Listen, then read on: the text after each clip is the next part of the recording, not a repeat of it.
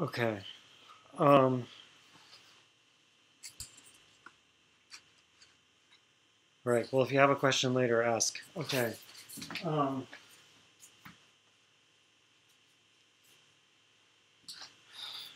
so,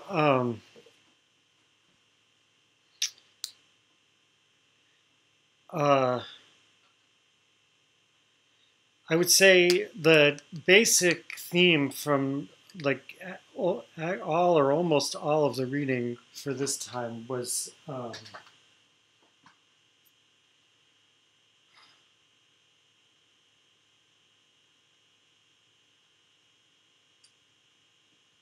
when we retain the right of nature.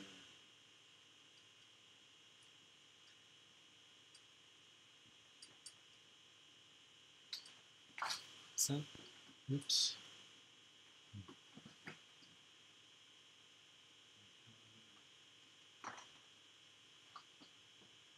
Okay. Um,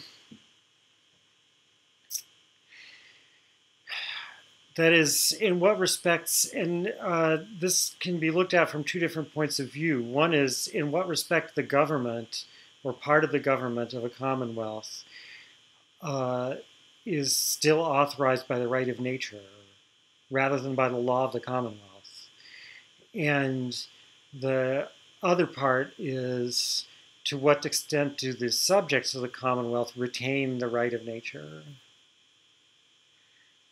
Um, I mean, we know for Hobbes, so let me.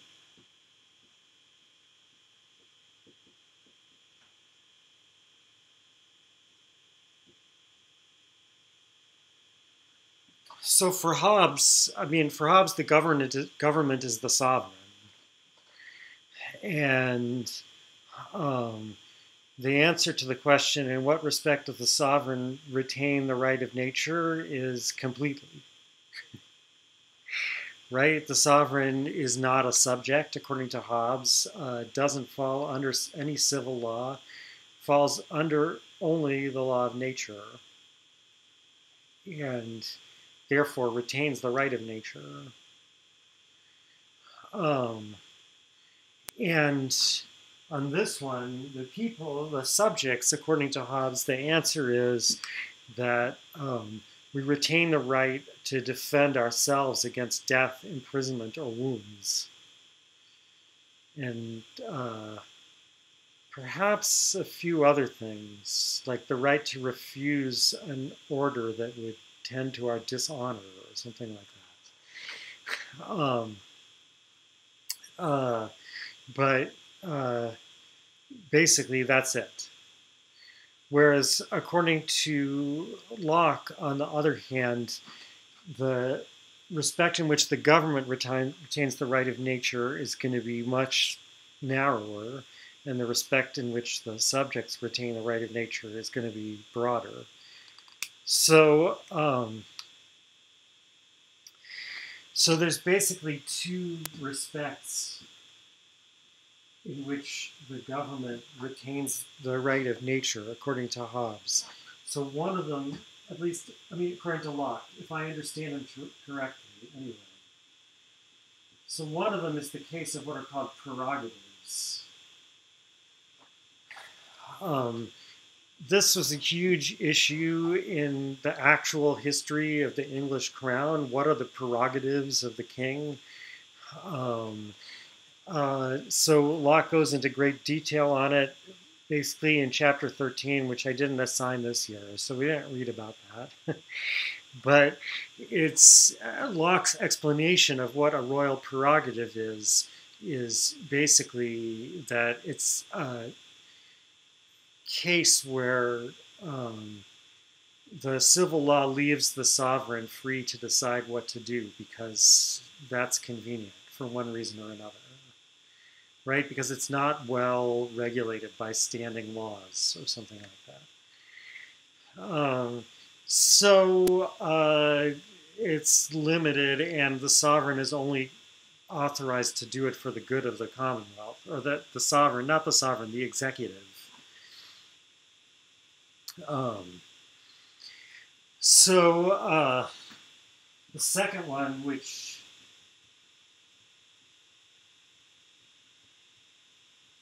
Locke does talk about in the reading, is the so-called federative power.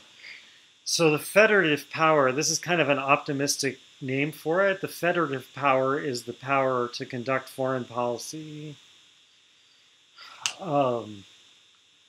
Locke says that in principle, this is different from the executive power, which is the power to enforce the laws made by the legislative, but that in practice, you would usually want to put them in the same person for various reasons. So, like I said, it's kind of optimistically called the federative power, with the idea that what they'll be doing with this power is making like pacts with other nations. Entering into confederations with other commonwealths. I'm kind of fuzzy now, aren't I?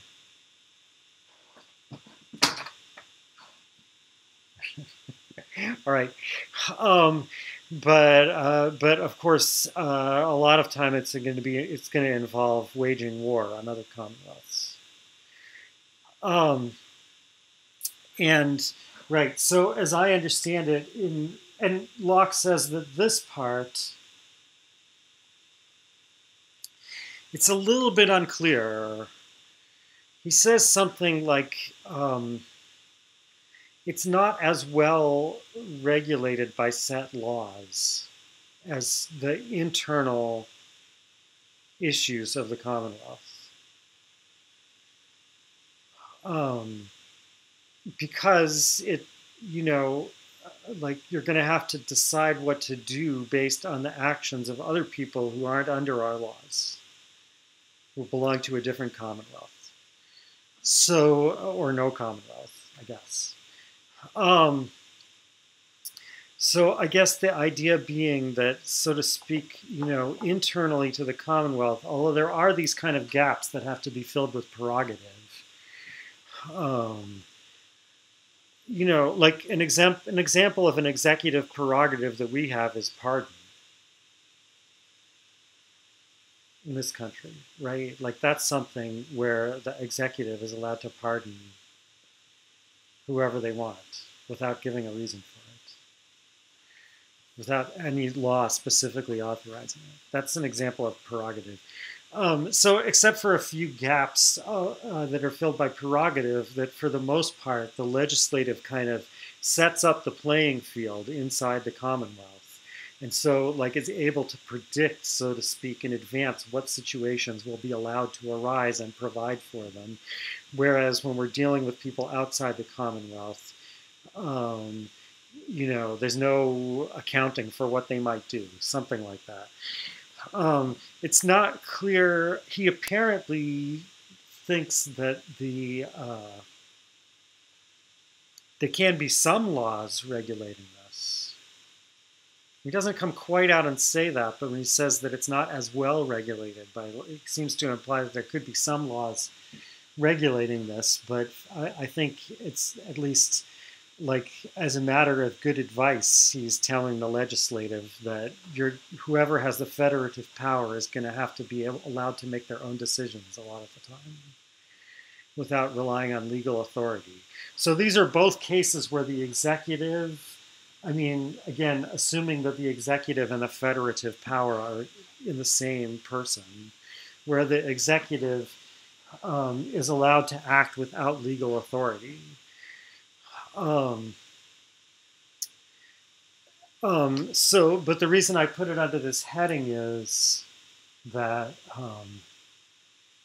without legal authority means without the authority of the civil law, not without the authority of the law of nature.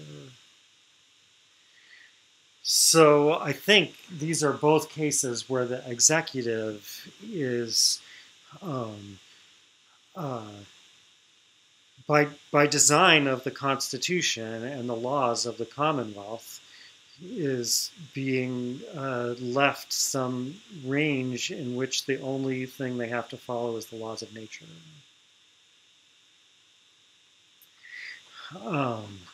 But they do have to follow the law of nature. And if they don't, they're no longer acting as our representative. So again, he doesn't go into this, but you can imagine, like here, I mean, it's again, it seems to be implied. I guess I'll get back to this when I talk about conquest, which is what I'm about to talk about soon. But it seems to be implied that if our executive is going to wage an unjust war, then we have a duty under the law of nature to prevent that and to punish them for doing it um, if they do it. So even though there can't be, because this is a matter that was left to the decision of the executive, they can't be prosecuted under the law of the Commonwealth. They can and must be held accountable to the law of nature. Um, um, and if we don't do that, then we become responsible. Or at least if we aid them in their unjust war, then we become personally responsible for the injustice. That part he definitely says, and I can only make sense of that if the alternative was that we should have tried to prevent it. Okay.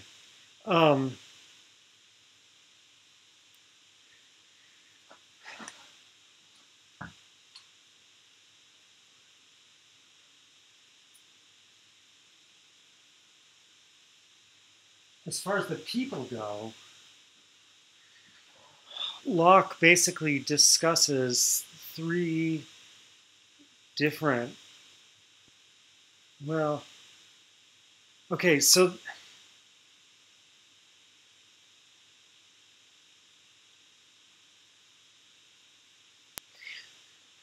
there's one that he definitely discusses, which is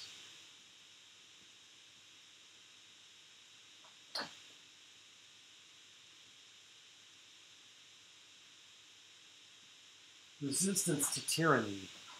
Tyranny he defines as when the parts of the government, the legislative or the executive, overstep the rights that are allowed to them by law in a way that damages the subjects. Or I guess it could be, again, if there's some laws about foreign policy, it could be in a way that damages people who are not subjects. But anyway, he's not really thinking about that. So it's, they go beyond their legal authority in a way that damages the subjects.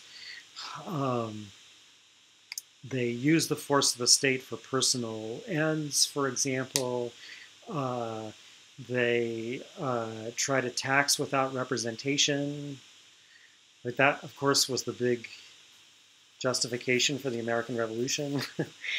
um, but to begin with, and that's why I say this definitely fits in this category.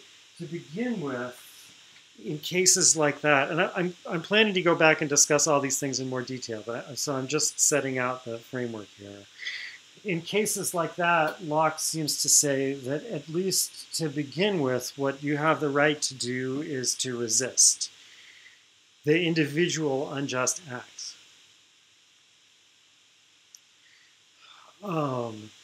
So the Commonwealth still exists. You're still under the law of the Commonwealth. So you're still, in general, required to obey the decisions of the executive duly carried out. But in a case where the justice has miscarried and the executive is going outside their bounds, trying to make their own laws, trying to tax without representation, or the legislative is I guess, making unjust laws in some way. In any case, you're allowed to resist those individual cases. But in addition to that, I think it's, although Locke doesn't always do so, I think it's important to keep track of the distinction between these. There's a right of rebellion that comes in at such a point that the the government or part of the government has entered a state of war with the subjects. So at that point, there isn't really a commonwealth anymore, right? This is a case of what Locke calls dissolution of the commonwealth. There isn't really a commonwealth anymore. There's someone who is unjustly trying to use certain force against the subjects of the commonwealth. So, so at this point, the right of nature is completely resumed.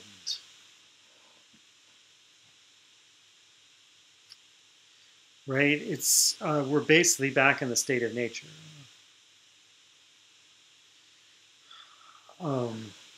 It's not clear to me exactly. I mean, Locke does discuss this exactly. He gives various criteria, but anyway, like exactly when we cross this line from a government that is the government of a commonwealth but is acting unjustly versus a government that by its actions has dissolved the commonwealth.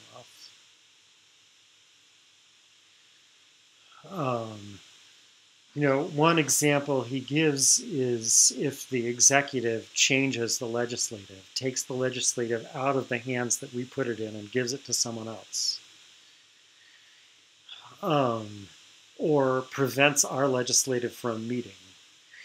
Another example he gives is if the executive delivers the Commonwealth into the hands of a foreign power.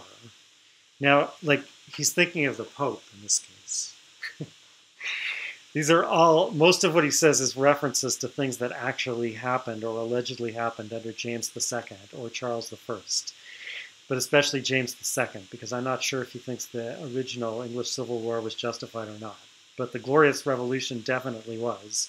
So the things that, that would justify this are mostly things that James II was accused of.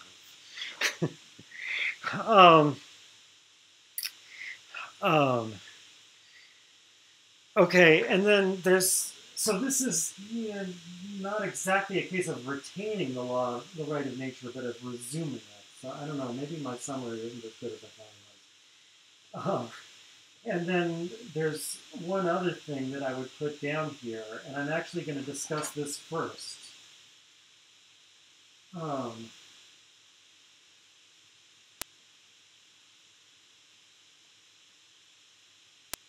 Which is resistance to the government of a foreigner, of a conqueror.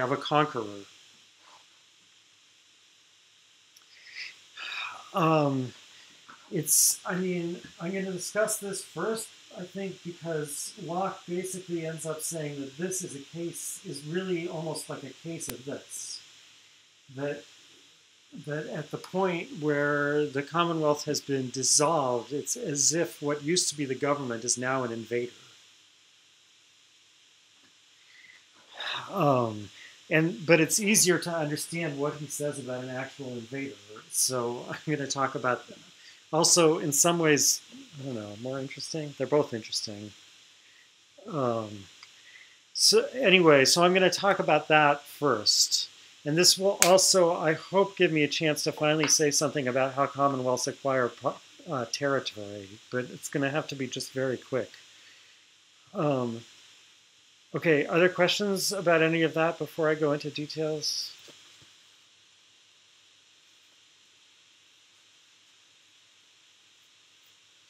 Okay.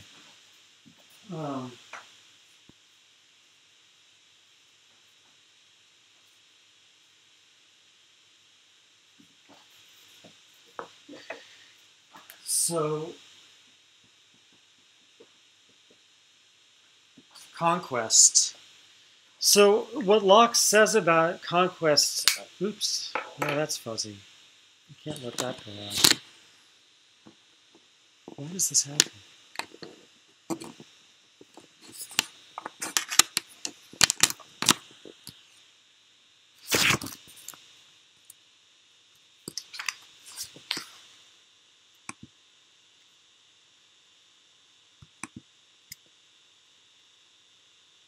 This one?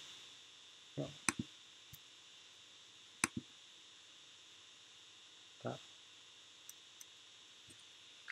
probably try to get this one to focus again too. But, yeah.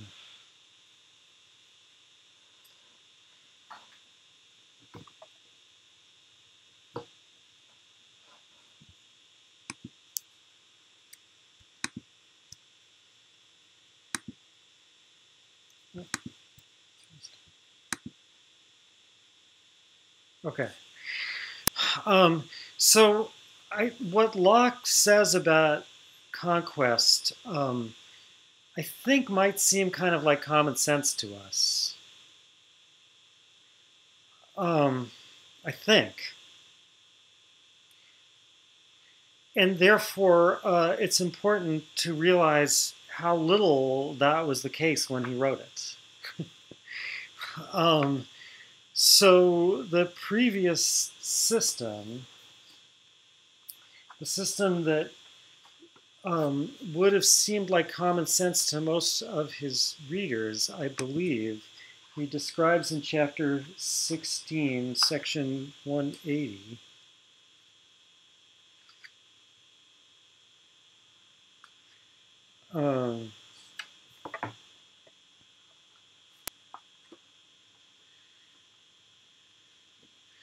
This is on page 94 at the top.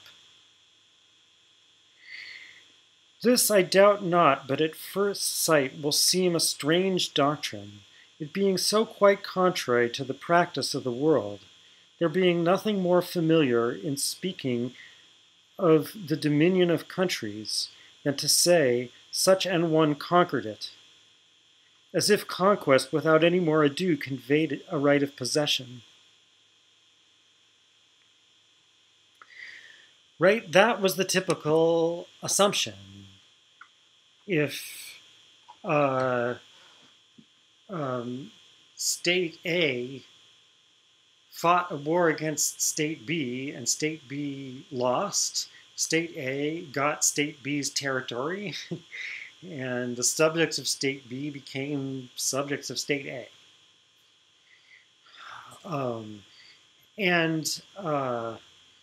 We know that Hobbes is able to explain that, right? This is a case of commonwealth by acquisition, according to Hobbes, and it's perfectly correct. There's nothing wrong with it. State A got the subjects of State B into a situation where State B could no longer protect them. They were in danger of their lives, and State A, or the sovereign of State A, said, okay, I could kill you now, or if you want, become my subjects. And they all individually made covenants with the sovereign of State A to become subjects of State A. And then the territory, well, as I said, Hobbes never really explains why commonwealths have territory, as far as I know.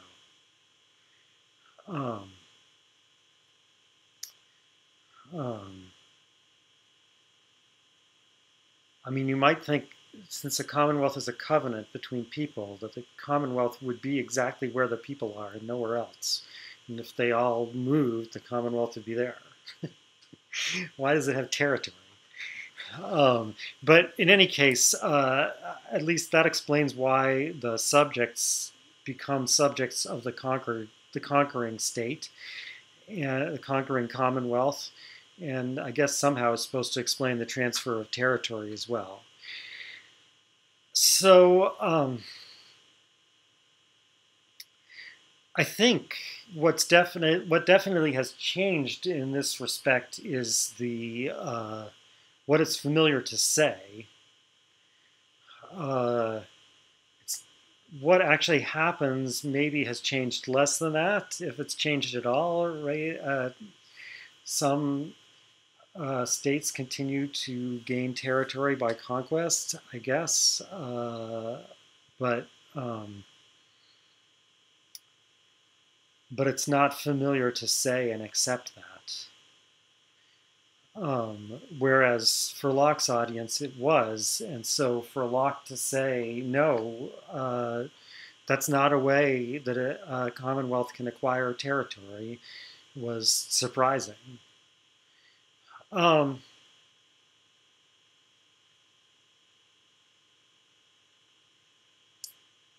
um,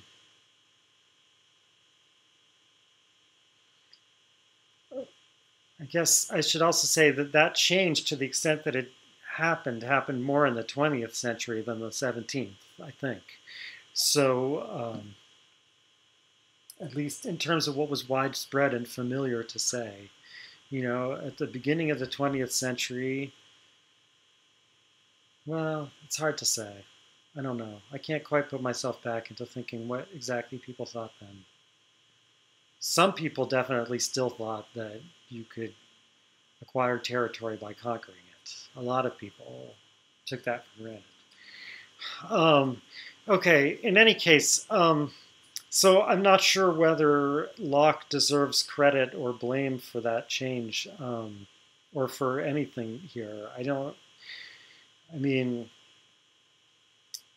as you'll see when I talk about this more, you could kind of, not just because of the Constitution of Carolina, but because of the details of his view, you could kind of blame him for getting European colonialism started, although, of course, it had already started before he was there. Or you could kind of praise him for getting started the ideas that would delegitimize colonialism. Or you could say that it wasn't really because of him either way. I don't know. In any case, what is for sure is that when Locke talks about this, he pretty much takes down the entire idea of acquiring either rule over people or territory by force. Right? That is, he pretty much says there is no such thing by right. Of course, he knows that it happens, but it's never lawful. It's always a violation of what law? The law of nature. Obviously, it can't be the violation. We're talking about something that happens between commonwealths, which are always in a state of nature with respect to each other, as Locke and Hobbes both agree. So, if it violates the law, it has to be the law of nature. So how does he prove this? Well, I mean, first of all, and in some sense, this takes care of most of the problem right away. He deals with the question whether an unjust war could ever result in the victor gaining the right to territory. What's going on? Something happened to my cameras. What's going on? Okay.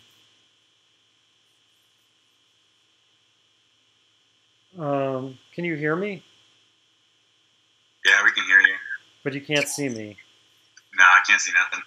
All right. Right now, my cursor is frozen, so I can't try to fix it. But that was really cool remix. What did you see, actually?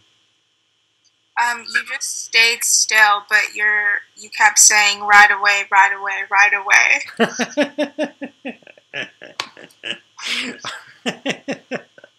Okay, yeah, that sounds like a cool remix. All right.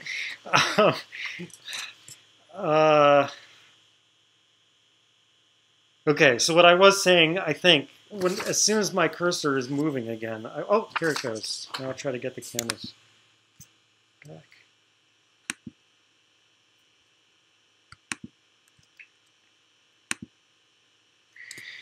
Okay, right. So what I was saying was that right away he takes care of, in a sense, most of the problem by trying to prove that in an unjust war, the victor doesn't gain any rights whatsoever. And the reason I say this is most of the problem immediately because, most of the history of people states gaining territory by conquest is the history of unjust wars, according to Locke. I mean, what is a just war according to Locke? Well, just has to mean that it's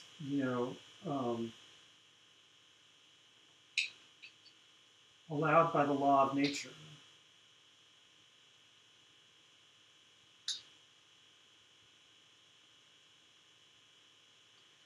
When does the law of nature allow me to harm someone else? Because that's what we're talking about here, right? On the international scene, the commonwealths interact with each other as persons, as corporate persons, right? So, like, one of them is harming the other one by harming its subjects or its stuff or whatever. And the question is, what could give that right? And the answer is only one thing: punishment. Well, I guess you could say self-defense and punishment. Self-defense is actually a kind of punishment, I guess, according to Locke. Do you agree with that? I'm not sure. Anyway, they both have the same motive, which is to deter the person from harming me right now and in the future, right? So a just war has to be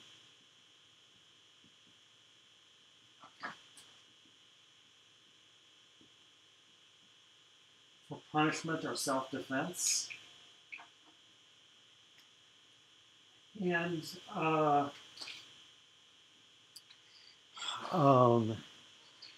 so a just war has to be against an aggressor.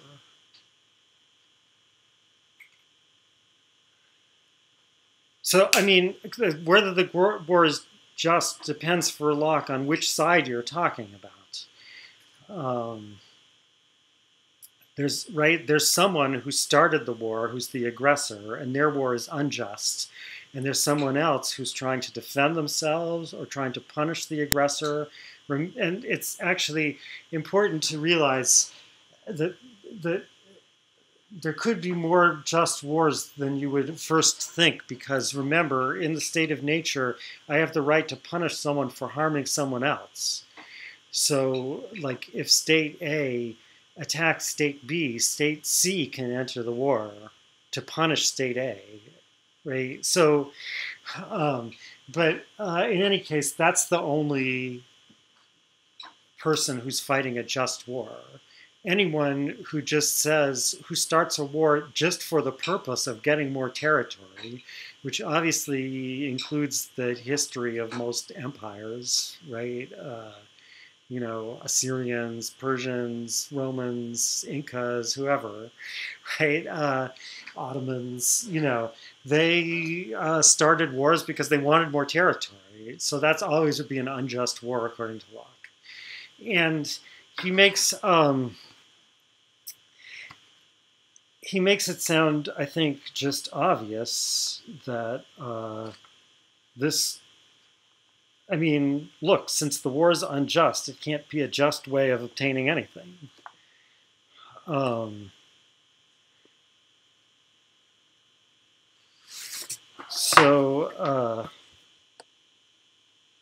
Oops, this camera is cut out as well. In chapter 16, section 176,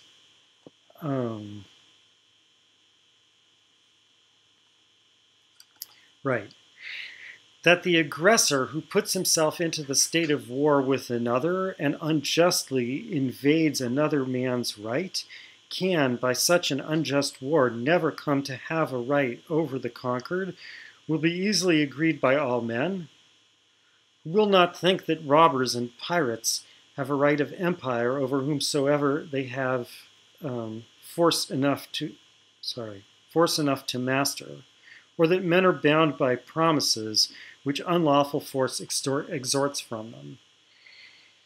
So will all people really agree to this? Well, I mean, Obviously, a lot of people don't agree to it. Well, or maybe they'll claim that they weren't the aggressors. I have a question, Professor. Yes. Is this inability for them to have a right over the conquered have to do with the need for consent in order for a commonwealth to be? Well,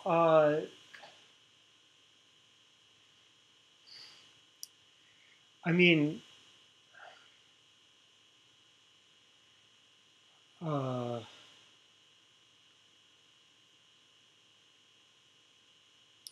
it's more like this is why there's a need for consent, I think, right? There's a need for consent because I can't by force acquire a right to something that belongs to someone else. So how could I? Only by their consent. So I think this is actually more fundamental, but I'm not sure. Maybe you could obviously say it either way.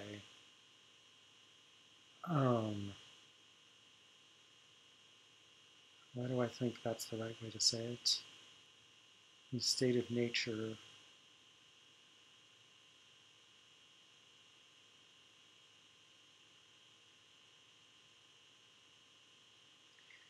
Right. So the law of nature in this case is negative. It tells me not to invade someone else's property, including their life, liberty, and possessions.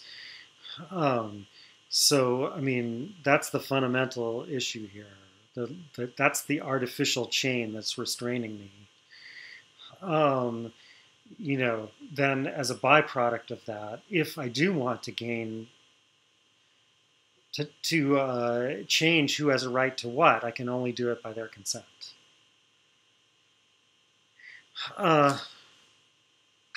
Okay. I mean, this is kind of I'm not sure if it makes that much difference, but since I'm a philosopher, I discuss questions that don't make any difference. It makes more sense. Yeah. Sure, if that's accurate. Yes. Question. Yes. So, are you saying that a just war and unjust war is going to change depending on the circumstance? Like, if it's for punishment, then the person who's punishing the other commonwealth would be in the just position, and the person, fighting back would be in an unjust war. Yes. Which that doesn't make too much sense, though, because of what we said about the right to the right to retain self-defense. Your right to self-preservation.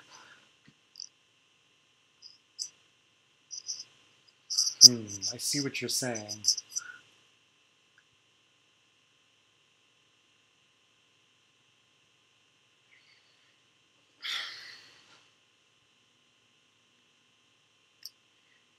So I think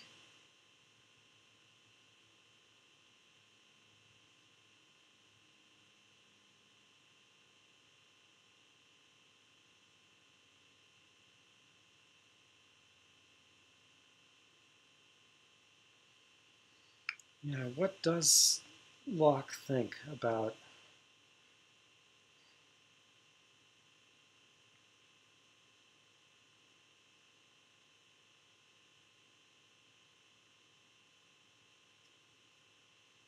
suppose you're in the state of nature and you did something unjust and now everyone wants to punish you. And in trying to defend yourself, you harm all those people who are trying to punish you. I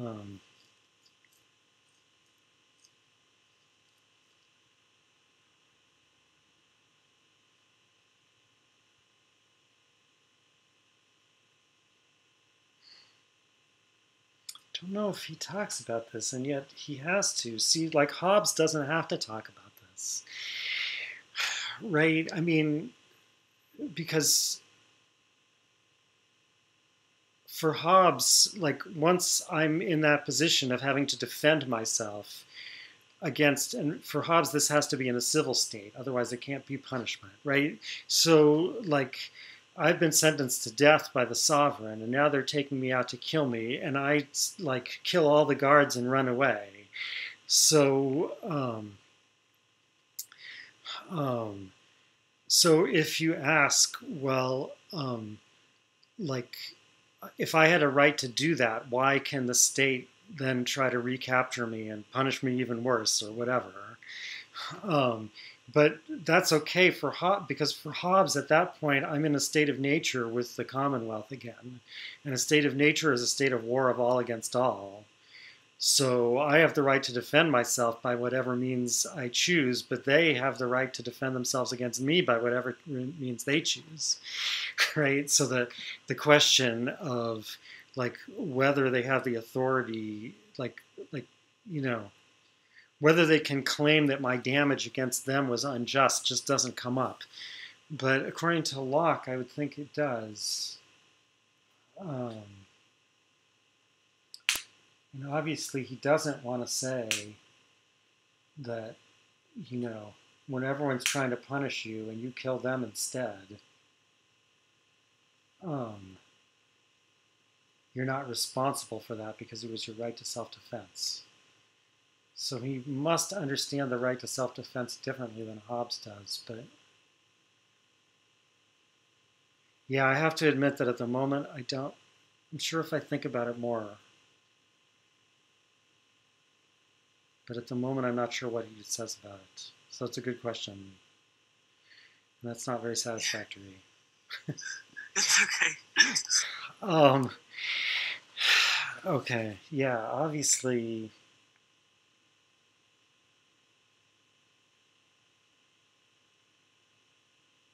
For the same reason Hobbes does, he can't say that I have no right to, well, at least not according to the second treatise view. Maybe according to the essay view where I'm worried about punishment in the afterlife or whatever. But according to the second treatise picture, like, he can't say that I have a duty to lay my head down and let it be chopped off. Because, you know, that would just as much for him as for Hobbes have to mean that I expect more pleasure from having my head chopped off than not. And that can't be true. Right? So, like, in the end, I always act in my own interest. So it would be vain for there to be a law saying that I have to do that. But on the other hand, yeah, obviously he has to have some way of explaining why. Could it possibly have something to do with, like, a sovereign or an executive being punished, recruiting his subjects to fight in this war where they're not the ones being punished? Yeah, I mean, unfortunately, he doesn't get into that issue at all.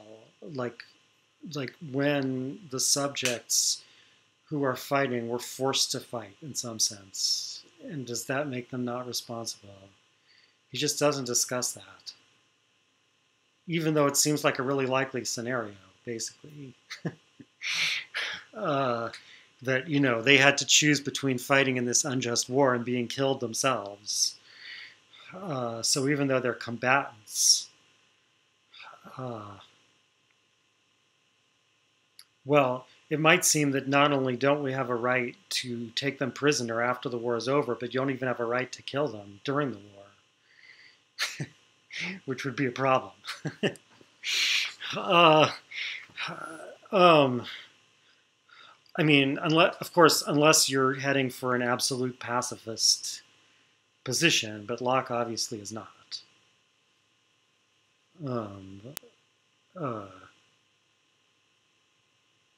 Yeah, I don't know.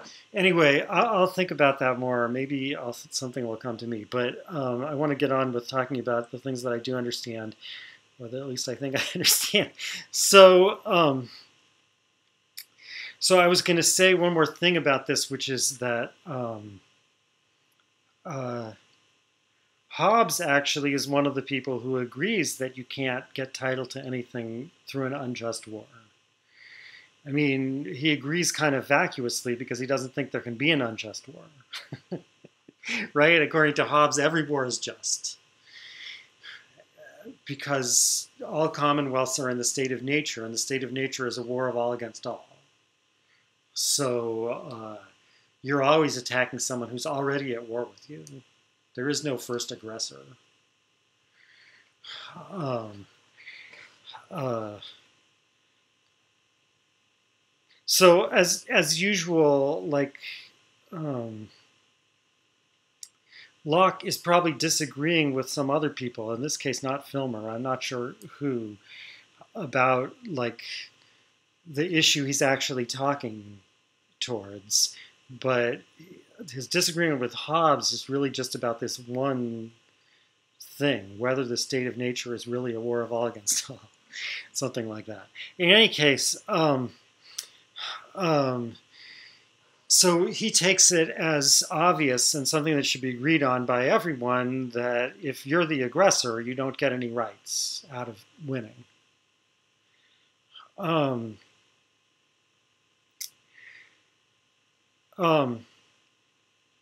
And as I said, in some sense, that takes care of most of the issue, but, partly because I think, given that commonwealths are in a state of nature, this, I think, is part of what, maybe the main thing that Locke thinks is inconvenient about a state of nature, generally speaking, is that everyone is entitled to their own opinion about what the law of nature states and about what cases it applies to. So each commonwealth is going to say, well, we think the law of nature is X, Y, Z. And moreover, we think that this is a case where this other commonwealth has violated the law of nature. Right? And, that's called finding a pretext for a war, and it's not hard.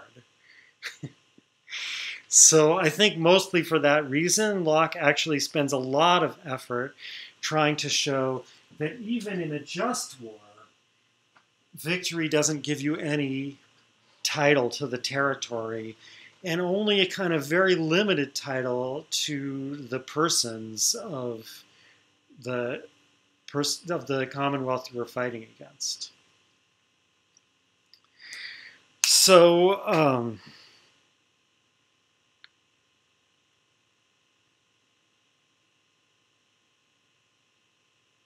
Professor? Yes.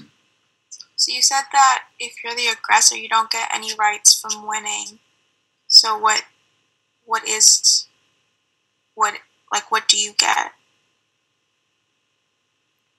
Well, you get a lot of stuff. You just don't get any right to it. It's just like, what do you get from robbing? You don't get any rights to the stuff you stole, but you have it. Right? So, so again, Locke understands that, and he mentions this over and over, basically, that, yeah, of course, it's true at the time that one commonwealth has defeated another, whether justly or unjustly, the people in the defeated commonwealth are in no position to complain, and the victors can say, we get the right to all your stuff. Right, and Hobbes is right in the sense that the vanquished are going to say, oh yeah, how come? And the victor is going to say, well, it's either that or I kill you. And the vanquished are going to say, oh, okay, take our stuff, right? So, yeah, the winner gets something, but they don't get the right to it. Now, what exactly that means according to Locke, I think would require some kind of careful investigation. Again, in terms of who's the executive who's going to enforce this right in the long term? Otherwise, it doesn't make sense to call it a right. Okay, now there's some questions here about what would be the point of defending yourself if you don't get anything. It means that you don't get anything that originally belonged to the aggressor, right? So, here's Commonwealth A, and here's Commonwealth B. So Commonwealth B invades Commonwealth A. So Commonwealth B is the aggressor. Commonwealth B is an unjust war, and Commonwealth A's war against B is a just war. Now, I mean, in some cases, A might be able to win the war just by, like, driving B out. But in many cases, that won't be enough, right? Like, you know, if B still has their armies all here waiting to come back in as soon as I turn my back, then obviously I haven't really won this war until I enter B's territory and subdue B, right? So now this was a just war. A was allowed to do that to B because it's self-defense and punishment also, right? B has to be not only prevented from harming A now, but also deterred from harming A in the future. So, so A has every right to enter B's territory at this point, and like, you know, defeat B's army, which will mean killing people, and probably will mean damaging lots of stuff along the way too. So that's just. But the question is now, when all the dust settles, A is left, you know,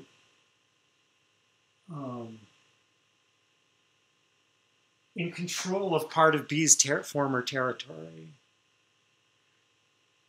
Does A get territory? Does A get that territory because it was a just war? That's the question. And the answer is no. A has to go back to the former state. B still owns this territory. And even if B is completely dissolved by the attack, so there is no more Commonwealth here, right? That is, A's counterattack was so powerful that B's institutions are smashed. There is no more legislative or executive. There's just a bunch of individuals, basically. Nevertheless, Locke says, A has to retreat and let those individuals form a new commonwealth for themselves. So does that answer the questions about what the point of, so the point of self-defense for A was to maintain all the stuff that was A's to begin with. But that's what A gets out of winning the war. And similarly, if it's C that comes in and like attacks B in order to protect A, it's the same story. C may have to do all kinds of stuff to B, but at the end, C gets no right to B's territory.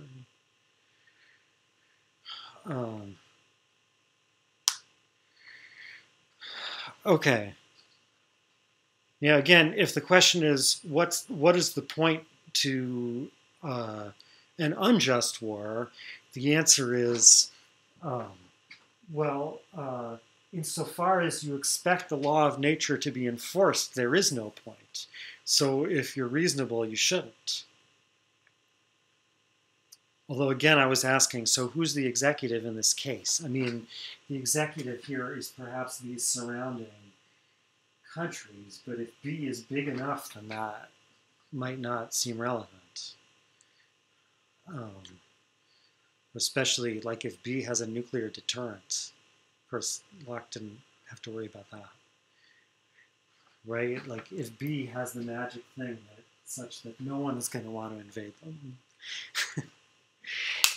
then who's the executive? All right, but in any case, so yeah, so that's the idea. And so how does he argue for this, though? So because after all, he does admit that the aggressor has forfeited their rights by starting this unjust war. They've forfeited, in principle, all their property. That is, life, liberty, and possessions.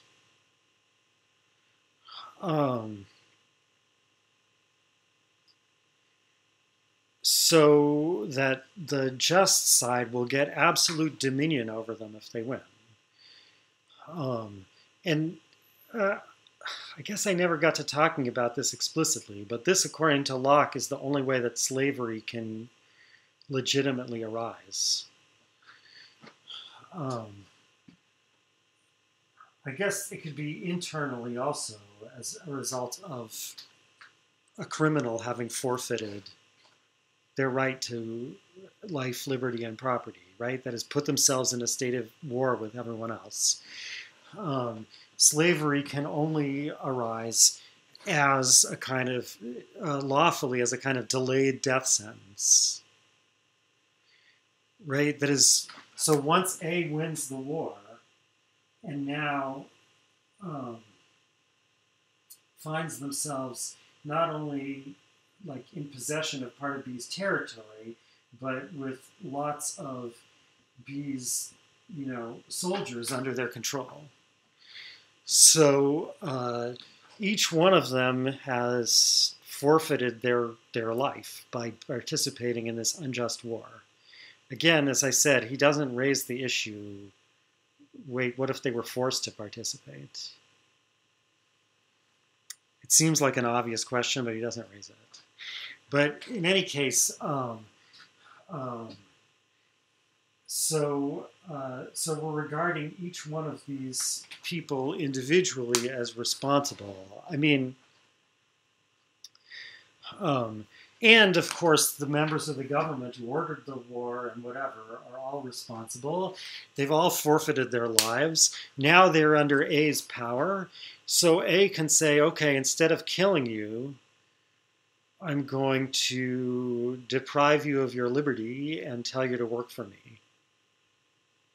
And that's the way slavery can legitimately arise.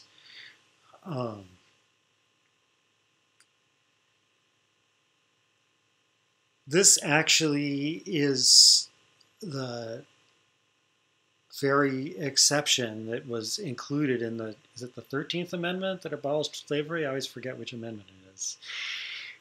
Right? But it says, I don't remember the language either, but it says basically there should be no slavery or enforced servitude or whatever the other alternative is there, except as a punishment. It mentions due process or something. I don't remember, but right. So I mean, this is the very exception that we actually still have in this country. Not that it's not controversial.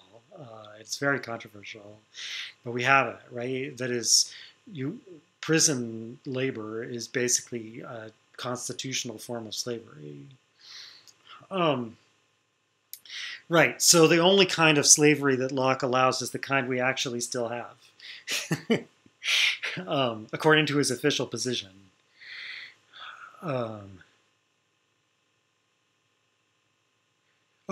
So Samantha says, I thought the subjects of the previous Commonwealth would be left to create a new one. Well, I mean, that is except for the ones who have forfeited their lives. So I'm getting to that. But I mean, the fact that he concedes this, it's true, seems to mean that the conqueror must have acquired title to everything. Tamara? Or were you asking a question, or were you just doing that? Oh, no, I apologize.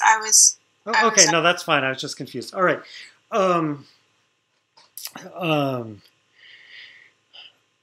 Right, so you might think, well, look, A has absolute power over the subjects of B. Doesn't that mean that A has gained complete control over the Commonwealth B, and now there is no Commonwealth B, it's part of A? So,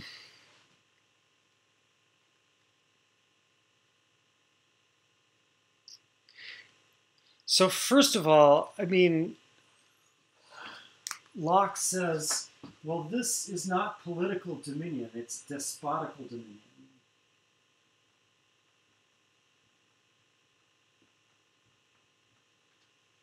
Right, this is part of his disagreement with Hobbes, whether what Hobbes calls servants, or what Locke calls slaves, that is, people who aren't actually in chains, but who are required to work for a master because at some point the master, they covenanted for their life and gave up all their liberty to the master, right? So according to Hobbes, sovereignty is despotical dominion when there's enough servants that it forms a commonwealth. According to Locke, they're two completely different things. The despotical dominion can only be over someone who has forfeited all their rights, whereas political dominion is something that people gave you by exercising their rights.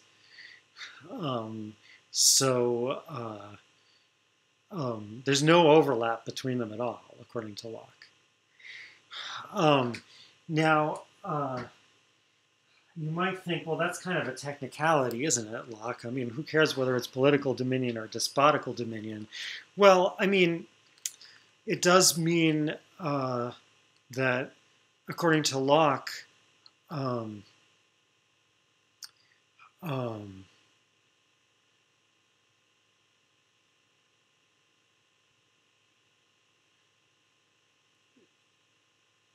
for example, they can escape if they can escape, they have the right to.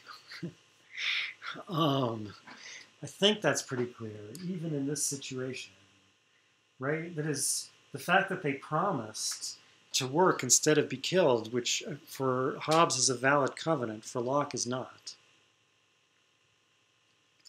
Again, this is related to the question that Samantha asked earlier. But this is a lawful punishment. Nevertheless, Locke agrees with Hobbes. They have the right to defend their own liberty, if they can. So it's not really, it's a dominion that's maintained by force, not by law.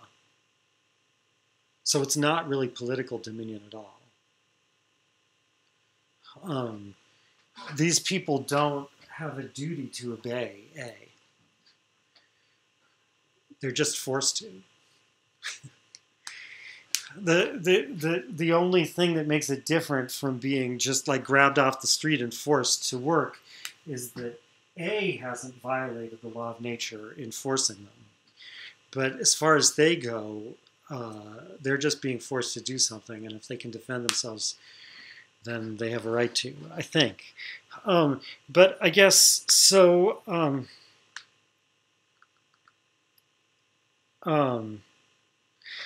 But I guess more importantly, this despotical dominion, although it's absolute, unlike what Locke calls political power, which is always limited by law and right, although it's absolute, and in that sense is in some way much more than political power, it's also paradoxically much more limited than political power. Why is it limited? Well,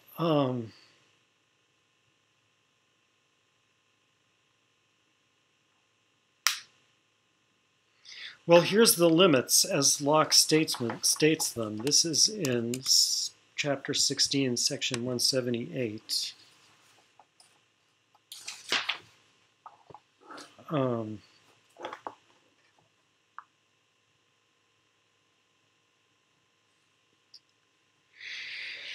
He has an absolute power over the lives of those who by an unjust war have forfeited them, but not over the lives or fortunes of those who engaged not in the war, nor over the possessions even of those who were actually engaged in it. So,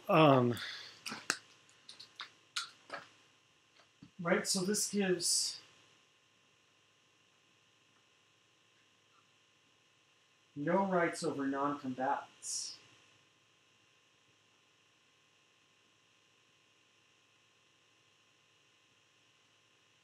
And what's probably more surprising, no right to possessions.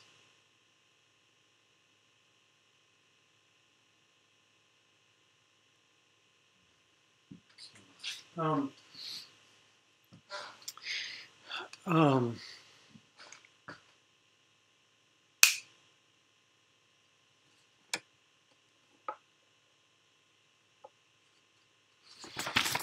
um,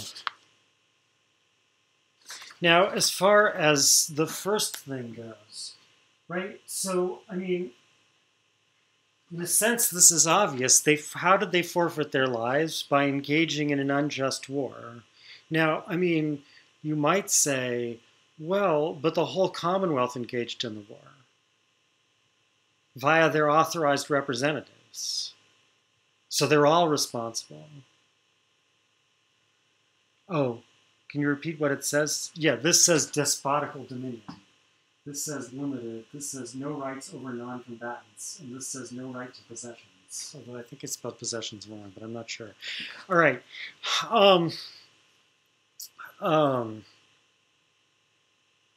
See, if your writing is illegible enough, you can't. It doesn't matter if you can spell or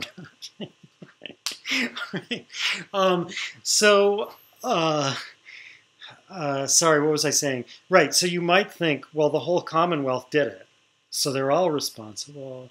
But to that, Locke says, they never gave their representatives the right to violate the law of nature. Why didn't they? They couldn't, because they didn't have the right to violate the law of nature. So in other words, if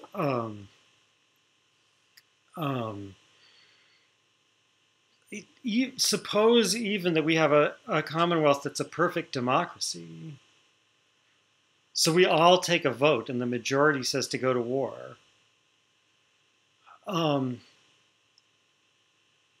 That first stage when the Commonwealth was formed, where everyone agreed that the whole assembly of the people would be the legislative, what we did was cede to the whole assembly of the people our individual right of punishing according to the law of nature. We didn't cede to them the right to unjustly harm other people, because we didn't have that right, so we couldn't cede it to anyone.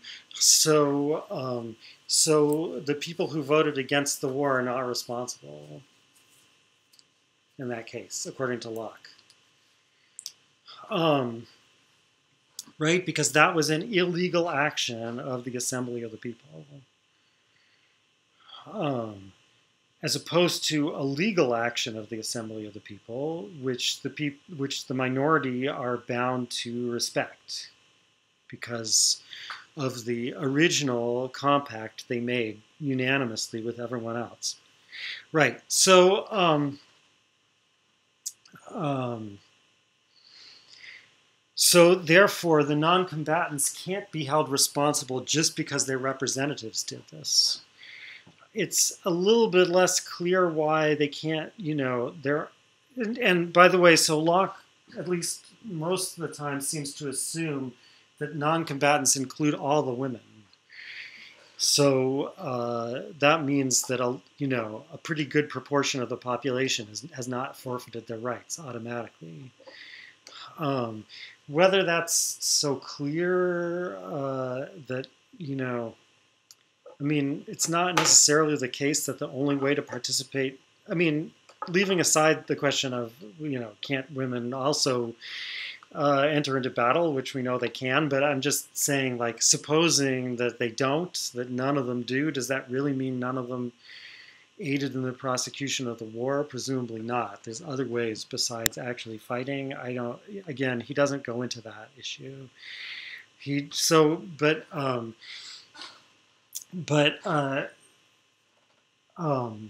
Anyway, what's certainly not included here, and this is going to be probably the most important point in his whole argument, is children who have not reached the age where they have the use of reason. That is, who are not yet subjects to the law of nature. They can't be responsible for this. Even if they actually fought, they're not responsible. So, so therefore, what Samantha was asking before, wait, I thought you said the citizens of B, or the subjects of B, had to be allowed to form their own new commonwealth.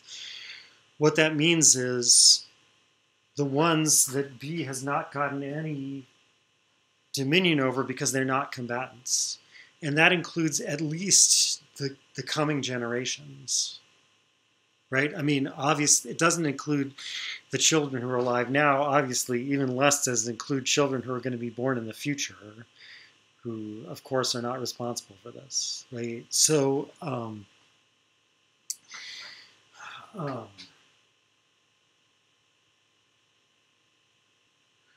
you know, I mean, Locke's disagreement about with Hobbes about the nature of paternal authority is important here. According to Hobbes, you know, the father still retains the right of dominion over the children. If the commonwealth is dissolved, or if the family is deprived of the commonwealth's defense, then the father like resumes that despotical role in the family, and then if the father is, you know, forced to surrender, the father will surrender the children as well. But according to Locke, of course, the father and mother have no authority like that over the children.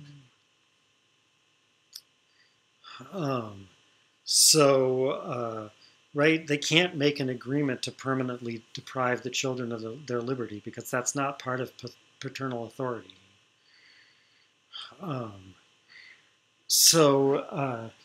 Right, so at least the children who are alive now and all the coming generations are not included in this despotical dominion at all. This, by the way, shows that, again, there's nothing in Locke's position that could conceivably justify hereditary slavery. Even though in the Constitution of Carolina, he does seem to justify that. I mean, he doesn't say very much about slavery. But as I might have mentioned, the Constitutions of Carolina basically set up a kind of feudal system for the new colony, including serfs. Including hereditary serfdom. So in the Constitutions of Carolina, you know, that kind of thing is possible, but according to Locke's principles, as expressed later in the second treatise, it's not conceivable that there could be a justification for that. All right, so anyway, I mean, in a sense, that's the easier part.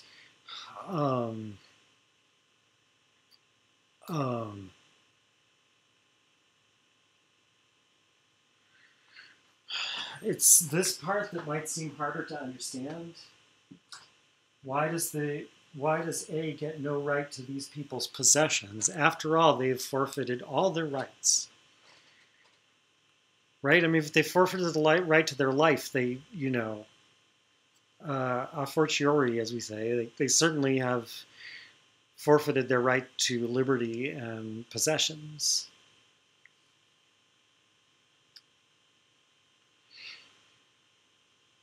So,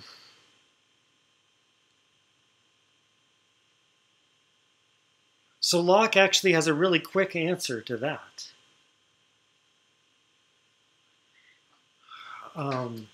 It's true that these people have lost the right to their possessions, but that doesn't make their possessions belong to A. That just means they don't belong to those people anymore. Who do they belong to? And the answer is, well, it's as if these people had died. I mean, you know, Locke doesn't say this in so many words, but I think that's how to understand what he's saying about it. It's as if these people have died, right? They have no property left in their life. Therefore, they can't own any other property. So who does the property belong to now?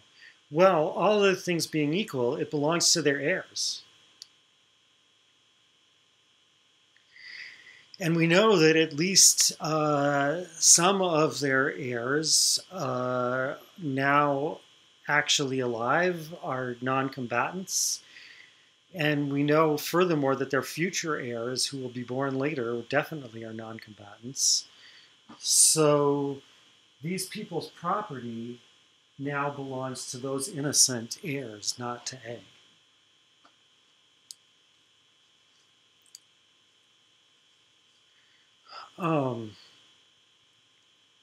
So that's the short answer to the question. So that's why, even though A gets the right to make these people, I should remind you, are the people who actually fought in the war against, the unjust war against A.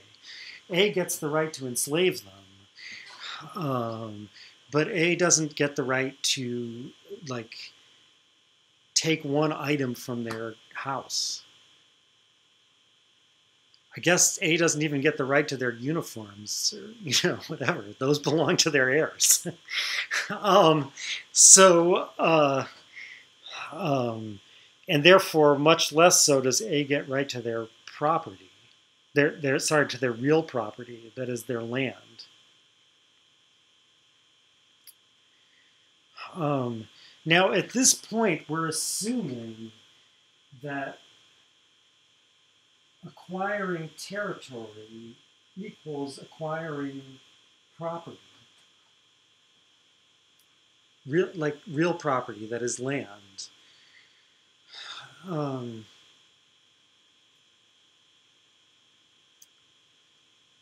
This is where the fact that it's unclear how commonwealths get territory becomes kind of a problem. Well, but I see I really shouldn't get into this because I haven't talked about the right to resistance or rebellion or anything. Before you continue, I'm still having trouble understanding what you mean, like when the Commonwealth who conquers another one has a right to something, because you said, well, we're kind of going over this now, but you said that they don't have a right to the possessions or the people in that territory. So what gives them the right to combatants versus non-combatants? Because these are the people who actually are in a state of war with them. I mean, basically, and Locke says this in so many words, slavery is a continuation of the state of war.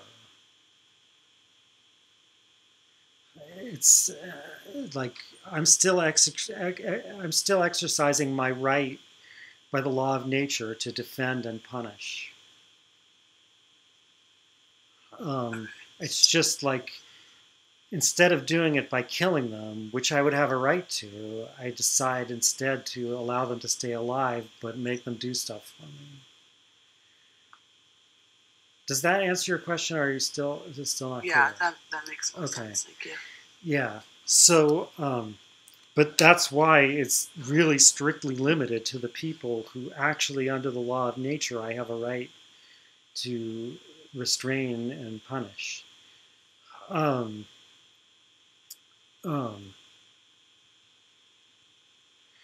Okay, what I fear I don't really have time to get into. I mean, I guess I'll just say, so first of all, when Locke does address the way commonwealths get territory, the closest I can see to the way he explains it is that all the people who form the commonwealth, or some of them anyway, come in with real property, and that part of their agreement is that this real property is going to be territory of the Commonwealth. Now, what does it mean that it's territory of the Commonwealth? Because it doesn't mean that the government of the Commonwealth now has that property right. On the contrary, they can't take it away from me without representation. I retain my property right from the state of nature. But it means something like the law can attach conditions to the possession of that property. And the law will attach the condition that in order to possess that property, you have to be subject to this commonwealth.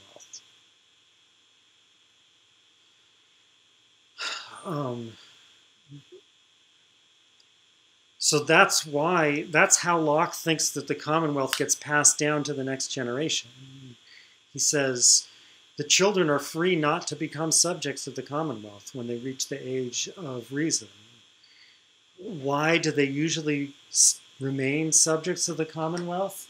Well, usually they want to inherit their parents' property.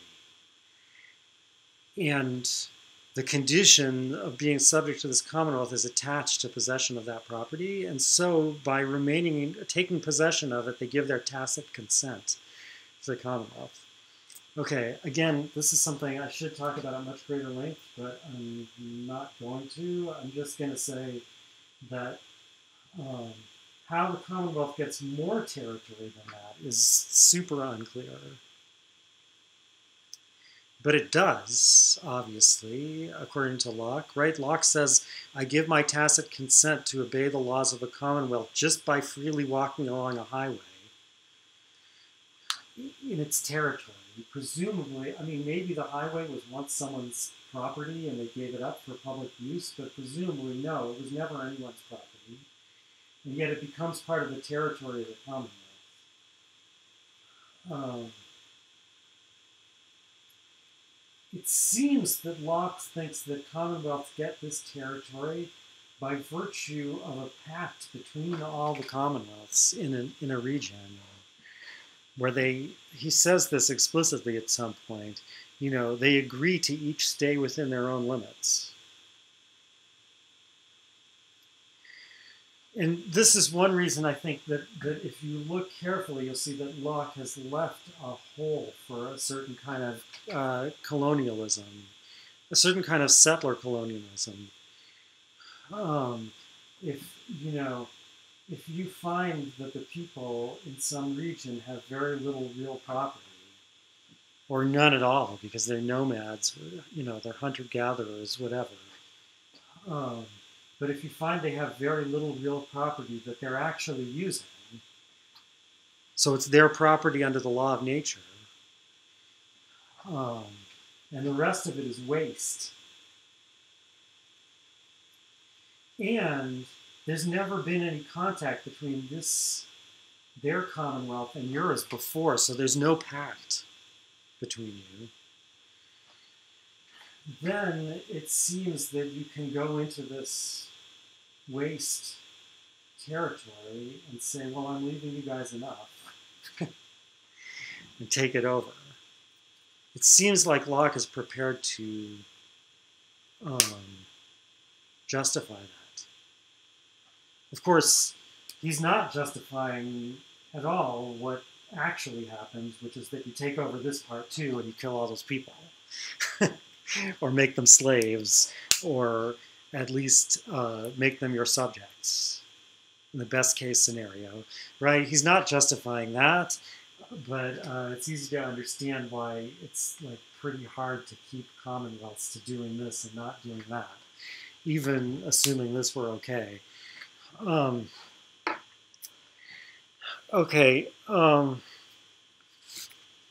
There's a lot of other stuff to talk about here, but the main thing I want to talk about, which will segue into the next part, I guess, is I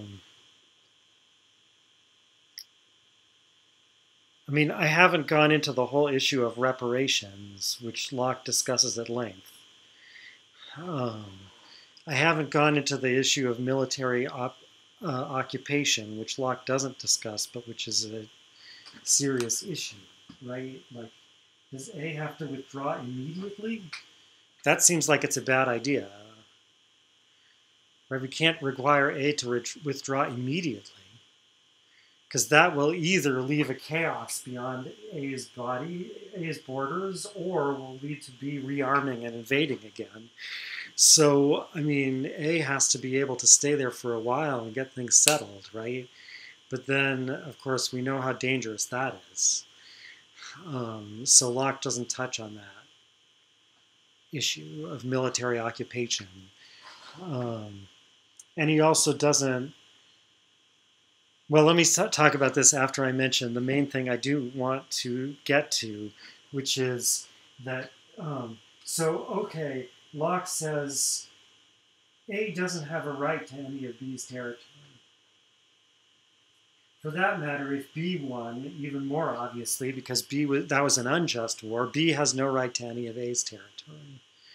But Locke knows the way things go, a of course, the people in this territory will have no choice, right? If the other side really won, convincingly enough, they'll have no choice but to accept, the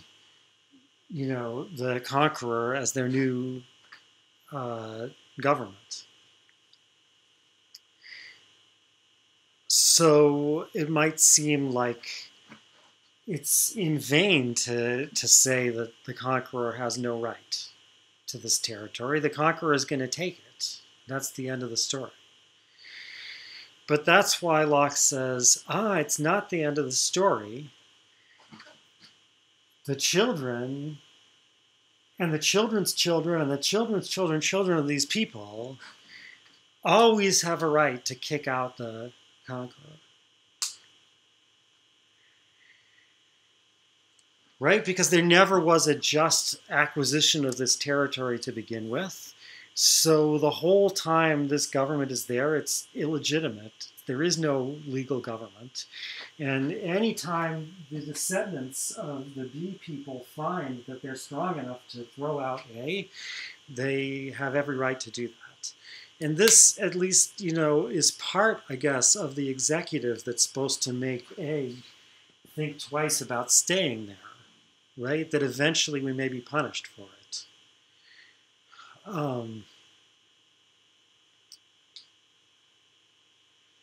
Now, this raises a lot of hairy problems that, again, Locke doesn't go into. Like, here's a kind of thing that happens pretty often. So, B, to keep it simple, let's just assume this is unjust. B invades A and takes over A's territory. Then, B lets some people, either from within B or from outside, come into this territory peacefully.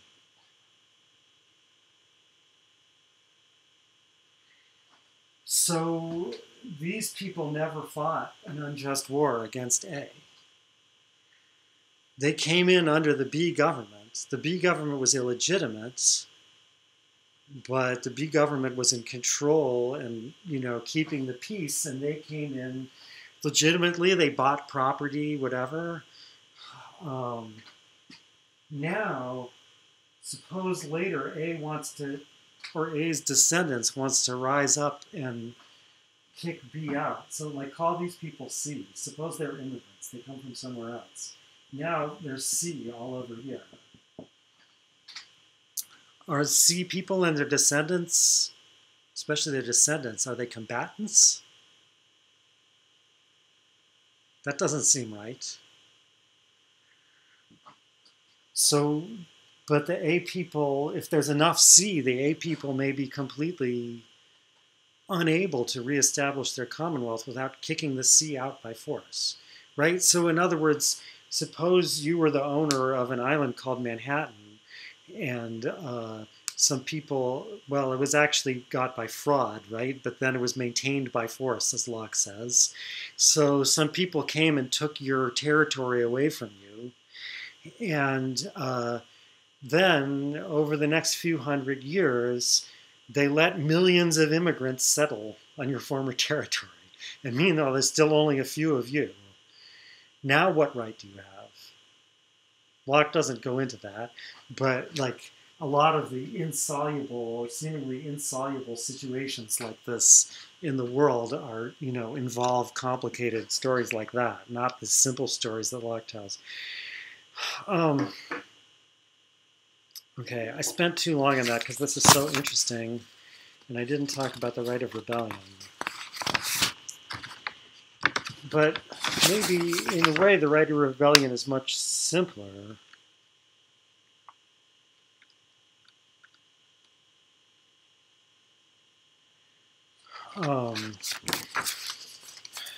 He says, usurpation, which is the case where the former government is displaced by a new illegitimate government, is really the domestic equivalent of conquest. This is, should I show this inside the book? No, maybe I'll just read it because I'm running out of time. But this is chapter 17, section 197. As conquest may be called a foreign usurpation, so usurpation is a kind of domestic conquest. With this difference, that an usurper can never have right on his side, it being no usurpation, but where one has got into the possession of what another has right to. Right? So there's no such thing as a just usurpation. This is, I guess, just by definition of usurpation, right? So, I mean, it's not really an interesting point. So the main point is that the government that manages to take control by force without the consent of the people might as well be a foreign invader. They have no right to make laws. They have no right to decide property disputes, to inflict punishments, any of that stuff.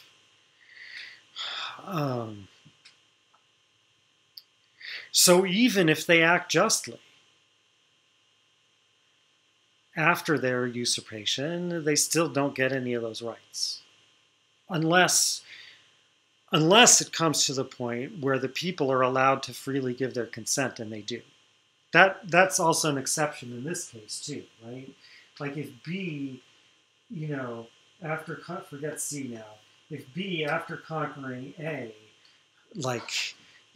stands down their troops and brings in international observers and whatever and holds a free election, and the people of A say, hey, we like B, we want to be citizens of B, that at that case, of course, that would be fine. But that's, that just means the invasion is over and has been replaced by something else. Same with usurpation. But short of that, the usurping government never gets any of these rights, no matter what they do. That's how it's different from the other case, which I erased, but of tyranny, where it's the legitimate government that does have some rights is now overstepping them. But so in any case, in this case of usurpation, Locke says, so therefore, again, there's a perpetual right to rebel, no matter how long ago this happened. And it could be, so this is a case of this even is the usual case of usurpation. Suppose our commonwealth is a monarchy, and let me solve this.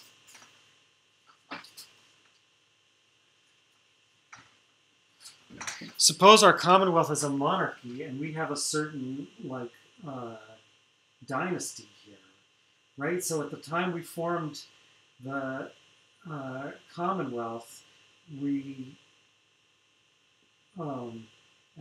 gave at least part of the governing power, at least the executive or whatever, to some person and their heirs. And of course, we had to establish laws that would say who counts as their heir and so forth. Now, suppose someone else who isn't a rightful heir, normally this would be someone who still belongs to this family that isn't the next in line, or it could be someone else from outside. Anyway, comes in here, cuts off this line, and makes themselves king. This is usurpation. So none of these kings are legitimate. So if there ever comes a time, like obviously when it first happened, B1 managed to get enough of the army on their side or whatever that people couldn't resist. But if there ever comes a time in the future when the people find they can resist, then they have the right to cast off the line of B and bring back A, or establish a new form of government. I see I'm out of time, so I guess all I'll say about this is, like, both of these rights to perpetual rights to rebellion seem like they could be a cause of a lot of trouble. And that sometimes the other way of looking at things might be better, which Locke recognizes that you might say that, and he has arguments against it. But anyway, I don't have time to say more about that. So, I'll see you on Thursday when we talk about Rousseau. Okay, bye.